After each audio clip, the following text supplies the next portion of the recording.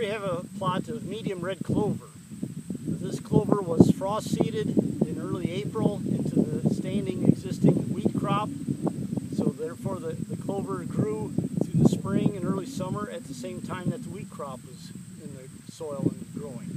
After harvest, we removed the wheat plant from the area, and now the clover is exposed fully to the sunlight and can continue producing.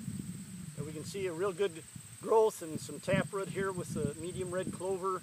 And one of the advantages of having a frost-seeded clover like this is that if we get to a very dry period in August or late summer, some of our summer-seeded cover crops may have a hard time getting germinated and established. But what happens to the red clover? Well, it's already been established in the spring. It's rooted down. It may go a little dormant through those hot, dry spells, but it's not going away. And as soon as it cools down and we get more moisture like we have again this fall, these plants really can take off. And as you can see, it's smothering out any of our annual weeds, and it provides a very good base of biomass cover here and contributes a lot of nitrogen again.